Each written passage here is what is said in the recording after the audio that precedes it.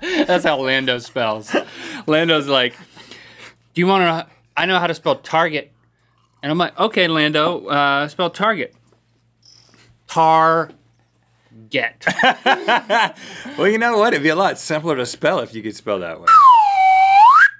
What I think I should start accenting all of our humor. Yeah. With the slide whistle. And I'll do a train whistle. Funny one. Also, this is a really high whistle. Are you supposed to suck on it? So how do you get that low sound? Welcome to Good Mythical More, where we have lots of fun with whistles. I quit my job at one point. Actually, that's really not true. I was fired. No, you were laid off. I was laid off. But your boss. Well, I wasn't there. Why don't you tell this story? Yeah, I will. I used to work for an engineering firm. You tried to quit when he was laying you off. I think that's the. No. Okay. Did I just spoiler alert? No. So here's what happened. I worked for an engineering firm that designed power plants, and there was an energy crisis back in the day with Enron, if you follow these kinds of things. And the energy sector basically went under in a lot of places, like my job, got rid of a lot of people. So they fired or laid off every single junior engineer that they had hired at this one particular time. So we all kind of knew that it was going to happen. It was just a matter of what day are you going to get called in. It wasn't due to performance. It wasn't due to people. All these people were good workers, right? If that makes you feel better about yourself. It was every single person who had been hired at a certain wave got laid off. So, okay. Now I already knew that I was leaving the job, right? I knew that in December. I think this was like October, and in December I was going to leave. Legitimately, I'm not making this up. I was going to break up with my job, but then my job broke up with me. She didn't do it.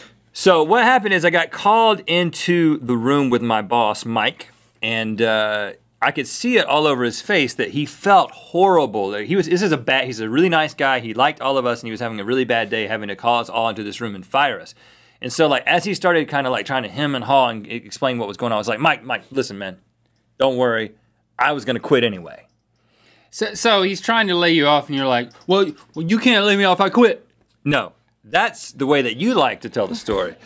But the fact is that he felt bad, and I was like, I don't want you to feel bad. You seem like your world is falling apart because you're getting rid of all of us. Maybe other people are really upset, but I want you to legitimately know that I was going to say that I was going to give you my 30-day notice in December, beginning of December. Like in like 5 weeks, I was going to tell you this. So no hard feelings. It's fine. Now I need the security guard to escort me out so I don't come back in here and start shooting people. Now, ooh, Rhett. Now I'm just saying that's what they do nowadays. Oh yeah. Well, at IBM they had back when I worked there. Well, they had security guards walk everybody out. There's a whole procedure. And you have like you go back.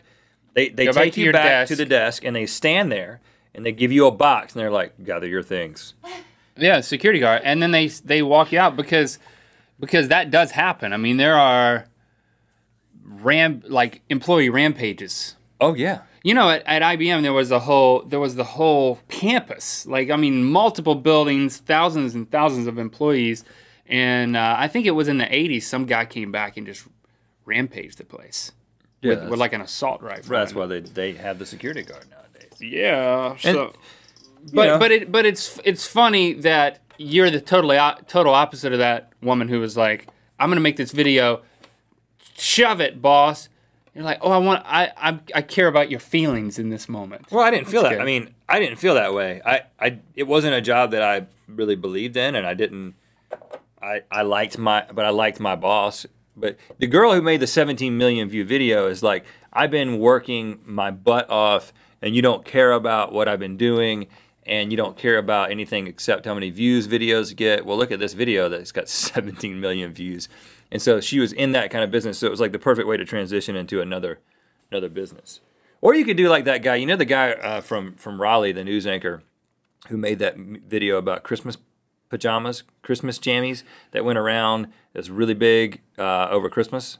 The news anchor, I never saw it. It's got like 15, maybe more than that, million views. Christmas which jammies. Guy? Stogner? No, not a guy that you would remember. It's a guy who was a news anchor in Raleigh, but I didn't really know I didn't recognize him.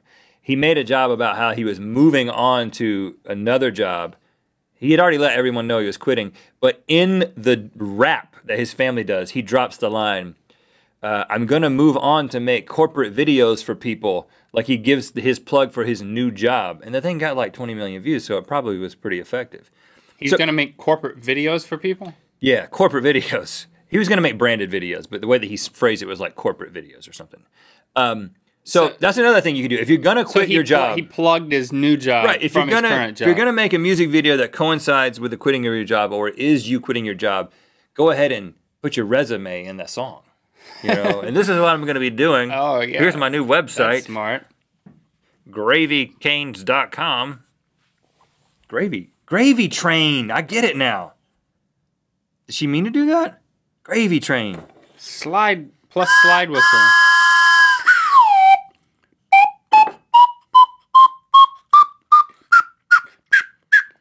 I bet a dog would like this.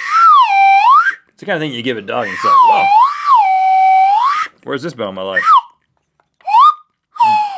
I'm trying to see if I can replicate the construction worker finds a woman pretty whistle. Huh.